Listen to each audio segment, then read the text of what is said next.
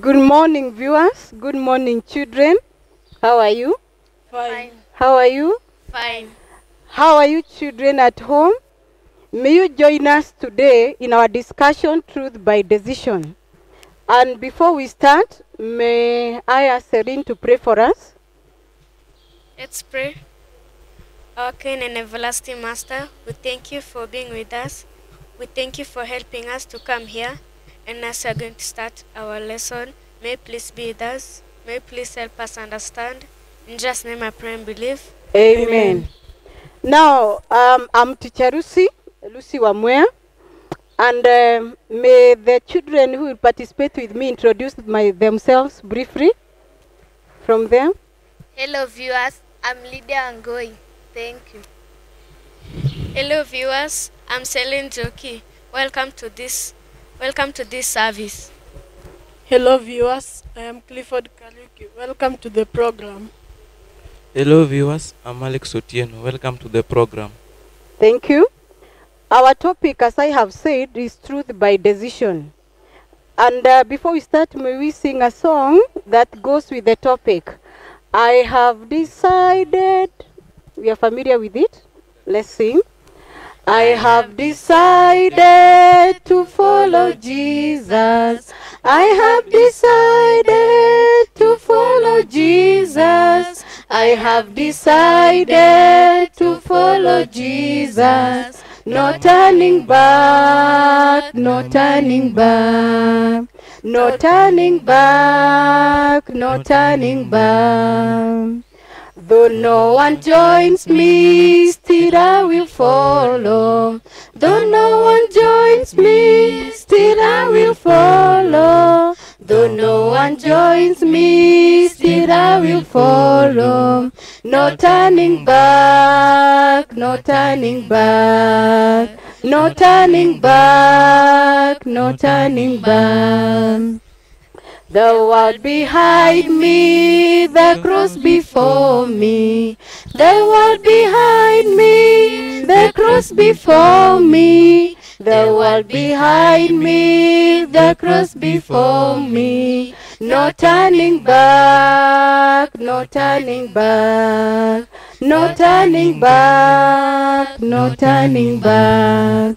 Now from the song, we have already decided. So you have already made? Decision. We have already made a what? A decision. A decision. And it is a personal decision.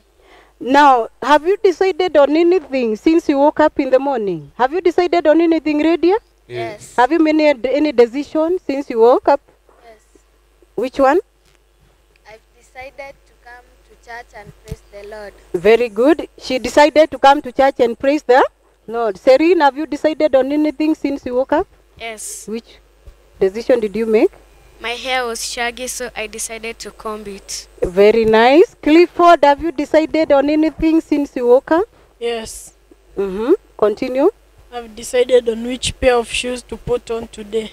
Very nice. Alex, have you decided on anything? Yes. Yes. I decided on which shirt to wear today. Very nice. So that means we make decisions every moment. On daily basis, we decide on things. All right? Yes. Very good. Now, do you know decision making is a skill in life? It is a skill in life. For us to survive in this world, we must have the skill of decision making. It is a skill. We call it a life skill. We call it a Life skill. So we cannot survive without the skill of decision making. Now, do you know of any character in the Bible who made a wise decision? Do you know of any? Yes. Who? Alex? Who? Job. Job. Yes. Continue. Job. He sticked with God no matter what happened to him. Yeah. Thank you. Who else can tell us of a person who made a wise decision in the Bible? Abraham. Abraham. Which decision did he make? When he decided to obey God and went to Canaan. Very good. Do we have anyone in the Bible who made the wrong choice? Yes. Yes. Who? Cain. Clifford? Cain. Cain. Yes. Okay. He decided to do what? He decided to kill his brother and he did not give God the right sacrifice. Now, from the examples you have given, from the examples you have cited, can you tell me one thing? Do we have consequences? Do you know the aftermath of the decisions they made? Do we have the consequences? What happened to them after they decided whatever they decided? For example, what happened to Cain? Lydia? His farm was not growing any crops. That's okay. Now, so any decision we make influences our lives, either negatively or positively. Now, can we see the Bible's advice on the decisions that we make from the book of Proverbs, chapter 3, verse 5 to 6? Who will read it for us quickly? Proverbs 3, verse 5 to 6, quickly. It says, "Trust in the Lord with all your heart. Never rely on what you think you know. Remember the Lord in everything you do, and He will show you the right way." Very good. What have you learned from the verse? Yes, Alex? If you trust in the Lord, then He will show you what to do. If we trust in the Lord, He will show us what to do. When we trust in the Lord, He will show us what to do, all right? Yes. What else have you learned from the verse? Somebody else? Yes, Celine? We should never rely on our own understanding. We should never rely on our own understanding. We should never rely on our own what? Understanding. Very good. Si kuna mambo sisi tunasemanga tunajua kama mateens, si ndio? Yes. Na tunasemanga mimi nikiwa teen najua hii, hata sitaki advice. What is the Bible what is Solomon advising us to do? We should not lean on our own understanding. What else have you learned from the verse? We should trust in the Lord at all times. We should trust in the Lord at all times. Very good. And in all our ways we should acknowledge. We should acknowledge Him. So we should not decide on anything. We should not make any decision without involving God in all our decisions. In all our what? Decisions. In all our decisions. Very good. Now today we shall look at one man, one hero in the Bible. Do you know who a hero is? Yes. A hero is? Someone who is brave or courageous to do anything. Very nice, Alex. A hero is someone who is very courageous, very brave to do anything. To do anything. Very good, Alex. Now, we shall look at one hero in the Bible. And this hero was Joshua. Was who? Joshua. Was? Joshua. Now, Joshua succeeded. Tell me, Joshua succeeded? He came after? Moses. He came after? Moses. He came after Moses. Now, do you know the story? Briefly, let me tell you what happened. Now, there was a time when Moses disobeyed God. Moses disobeyed God. He was told to speak to the rock. But what did he do? He struck it. He struck it. Very good. Instead of Speaking to it. speaking to it. And God became angry. He became very angry with him. Now what happened? Because of what he did, God told Moses that he would not reach Canaan. He would not reach where? Canaan. But he did one good thing to Moses.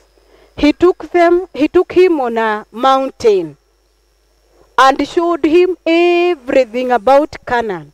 Actually, he gave him a view of the land. But then he told him, you will not go there. So who will go? Who will lead the children up to that point? Joshua. And so, if you read from the book of Numbers, 27, 19 to 20, what did God tell Moses to do? Quickly read for us. Numbers 27 from verse 19 to 20, it says, Cause him to stand before Eleazar the priest and all the congregation, and you shall commission him in their sight.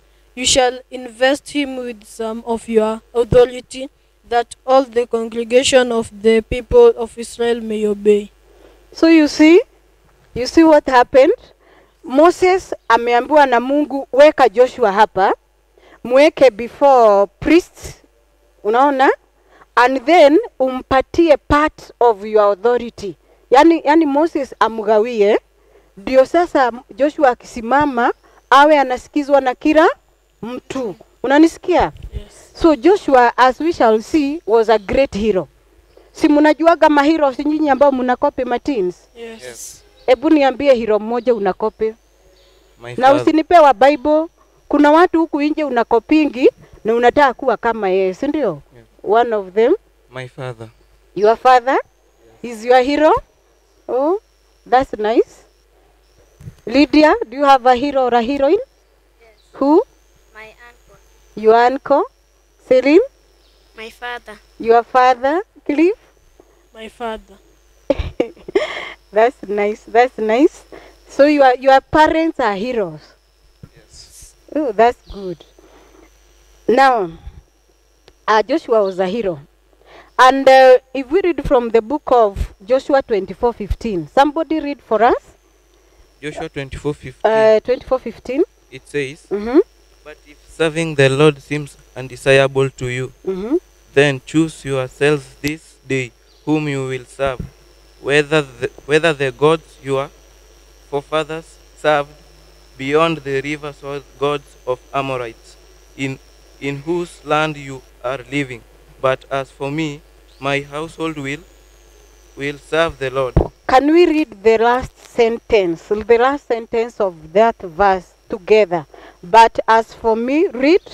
But as for me and My my household, household, We will serve the Lord. Again. But as for me and my household, we will serve the Lord. We will serve the Lord. Who said those words? Joshua. That was a decision that Joshua made. A personal what? decision. A personal decision. Now, Joshua has now taken over from Moses. And now he started leading the children of Israel to Canaan. And we see him overcoming so many things. Now, before they crossed over, there was a very great river called River Jordan. And through him, the children of Israel were able to cross over to the other side, right? Then on the other side, there was a very big city. A huge city. Actually, it was a city that the Bible says there was no other city like that one. Unasikia? Yes. The walls, vile wanaonyeshaga the walls. Even the, unaona width. Unaona hii yetu ni jiwe moja moja ya Jericho ilikuwa imewekwa na diameter fulani hivi. Unaona? So haikuwa rahisi kuibomoa. It was not easy. But through Joshua, si mnajua vile kuliendelea? Yes. Aje. What did they do?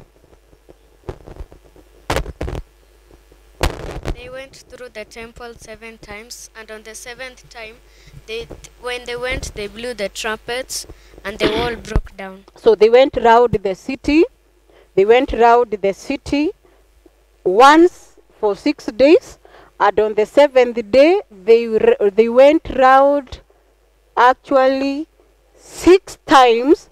And on the 7th time, the priests and others walikuwa wamepewa orders what they would do. Waka shout, the members shouted, others blew trumpets, and the wall crumbled down. Is it understood? Yes. Yes. So far, can you see Joshua is a hero? Yes. Is he? Yes. Joshua was a great hero. Now, he stood firm in his belief in God. He stood firm. And that's why he said, even if everybody else will choose not to serve the Lord, I personally, I and my family, we will serve the Lord. Serve the Lord. So he stood firm in his belief in God. Now, we need to say this prayer as teens, just like Joshua. Just like Joshua. Just like Joshua. Can you say this after me? Father, Father, Father, Father, help us, help us, help us, help us, like Joshua, like Joshua, like Joshua, like Joshua, to be strong in our faith, to be strong in our faith, to be strong in our faith, to be strong in our faith, and to obey what your word commands. and to obey what your word commands. In Jesus' name we pray. In Jesus' name we pray. Amen. Amen. Have you listened to what you were saying? Yes. You have asked God to do what? To make you strong in? Faith. To make you strong in? Faith. Just like who? Joshua. Just like Joshua. Now, what does what does this mean to us as teens today? As teens Today. today of 21st century. You know that happened. Whatever we are reading happened. I even do not know whether I call them centuries. Centuries and centuries and centuries ago. So what does this, if we put this in our lives today as teens, what does it mean to us? To us. What does it mean to Us. to us? Now, before we come to that, if we look at the last two chapters of the book of Joshua, the last two chapters of the book of Joshua. Now, Joshua urged the, if you read from the book of Joshua chapter 23, we will not read because it is a whole chapter. We will not read, it's a whole chapter. The whole of that book, that is Joshua chapter 23. You will see Joshua urging the Israelites to serve God. Urging the Israelites to do what? To serve God. To serve God. And if you read from Joshua 23, 1 to 2. Somebody, quickly. 23, 1 to 2. Joshua 23, 1 to 2. Mm-hmm. It says, Mm-hmm. much later, the Lord gave Israel security from their enemies around them. Mm-hmm. By that time, Joshua was very old. Mm-hmm. So he called By all that time, Joshua was very old. old. Mm-hmm. So he called all Israel, the elders, leaders, judges, and the officers of the people, Mm-hmm. and said, Mm-hmm. I am very old now. You have seen everything that the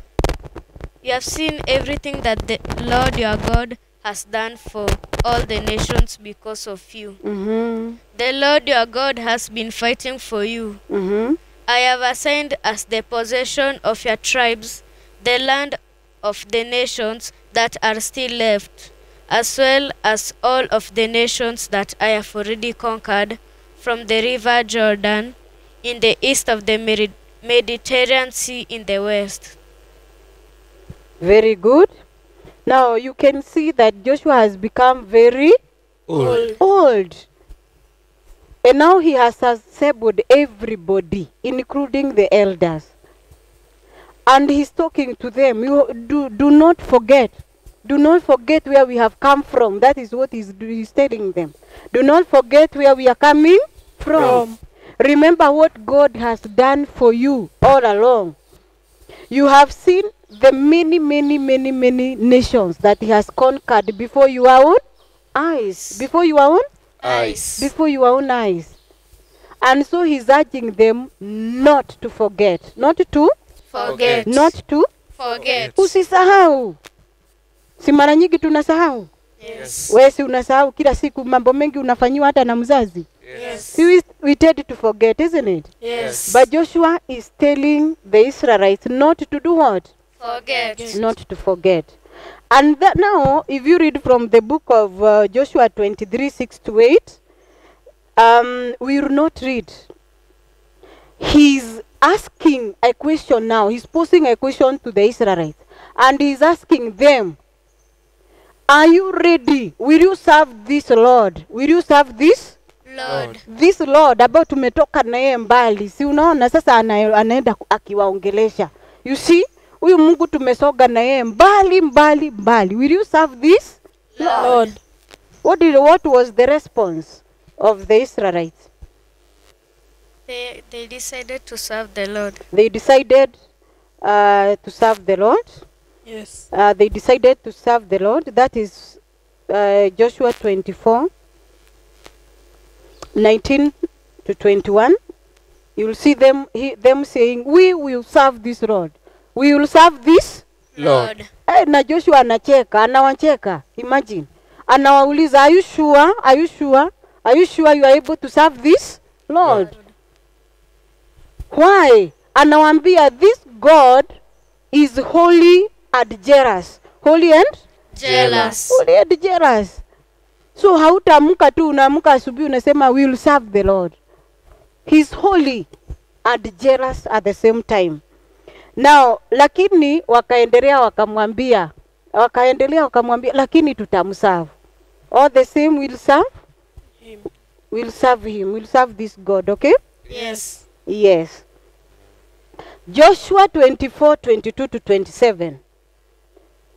Abiding agreement was made. Abiding agreement was? Made. That was a covenant.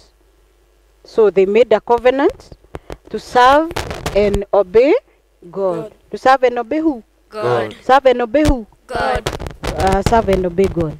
Now, I want us now to look at ourselves. To look at ourselves now. We put ourselves now in the shoes of Joshua. Joshua is already dead. Now, what does the Bible tell us as teens of today? Teens of?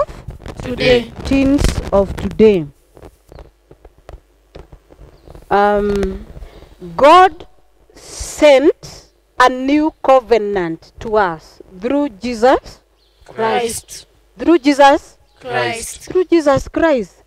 A new agreement was made. A new covenant was made through Jesus Christ. When he died on the cross. When he died on the cross. And serving God is very easy for us. We can also choose to serve God. We can also choose to Serve God. We can also choose to serve God, but we cannot do it without the help of our helper. Who is our helper? The Holy Spirit. Who is our helper? The Holy Spirit. Who is our helper? The Holy Holy Spirit. Spirit. The Holy Spirit. We cannot serve God without our help and our helper, through our helper. Who is the Holy? Spirit. Who is the Holy Spirit of God. Right? Yes. Have you learned anything from the story, from this hero story? Yes. Yes. Yes. Have you learned anything from this hero story? Yes. That Lydia tell us that I have learned that Joshua was a hero and we should be like him too. Joshua was a hero and we should copy him. Copy? Him. As much as we try to copy heroes wa hii dunia, tukope huyu hero ambaye ni wa Biblia. It is a great decision when you say, I will serve who? The Lord. Lord. I will serve the Lord. The Lord. It is one of the greatest decisions that one can ever make. Is it okay? Yes. So you will be heroes by so doing, all right? Yes. Before me, I have a chart which explains about a decision. A boy standing on a bridge who has to decide on one thing between saving the money or the Bible from drowning. He has to make a quick decision on what to save. Write in your comments what he should save. Thank you. I want us to stop there. We shall continue with our study tomorrow. Can you wave to the children watching us at home? Tell them bye. Bye. Bye. Bye. All right.